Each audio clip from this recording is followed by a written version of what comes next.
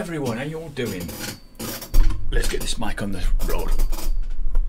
That's better. Get the mic out of shot, that's even better. So what question today is a little accurate knowledge a dangerous thing? Because the normal statement is a little knowledge is a dangerous thing. Well, it certainly is. For instance, would you attempt to do a complicated wiring up process on a boiler if you didn't know what you were doing? Would you touch any wiring that if it had the potential to kill you with 240 volts? Would you even attempt it if you didn't know what you were doing because you had a severe lack of knowledge?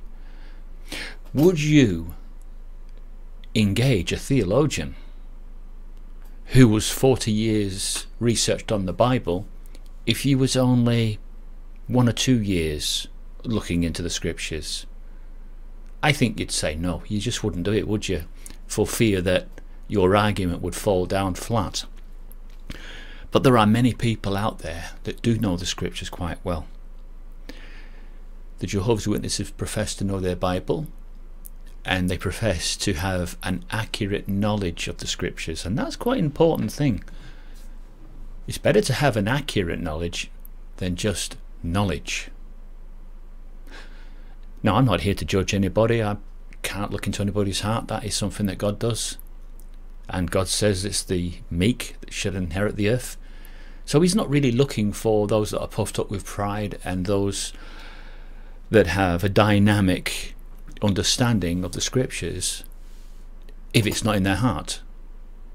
He would rather be looking for those that have it in their heart, but they're not that clued up.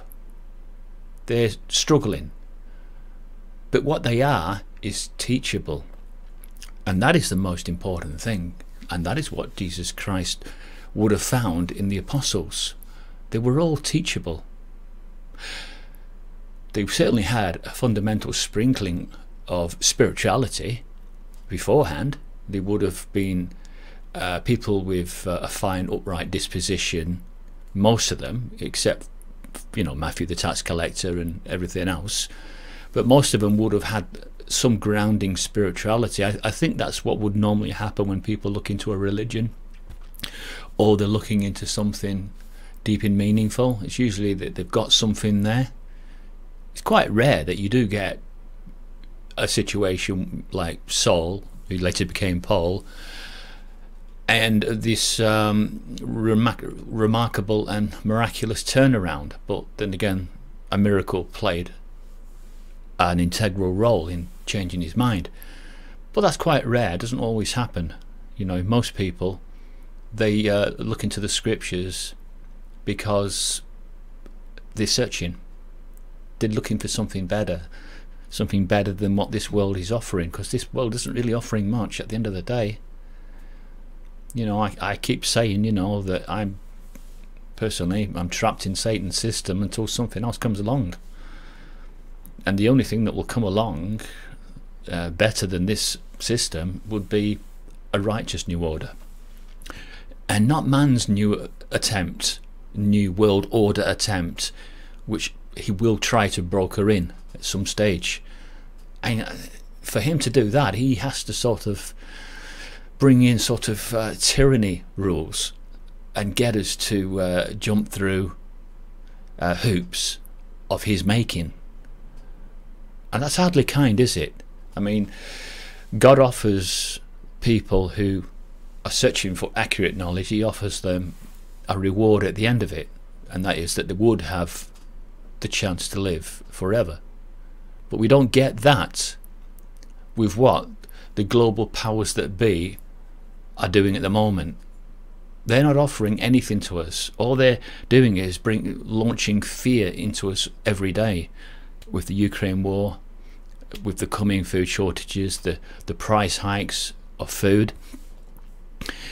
Can't you see what they're doing? Can't you tell that these belong to Satan's system? They belong to him, don't they? Because there's nothing good that they offer. Nothing at all. And so my argument today is, yeah, you might have knowledge, You might understand the Bible, you might be able to go back in history as a theologian, but is it in your heart?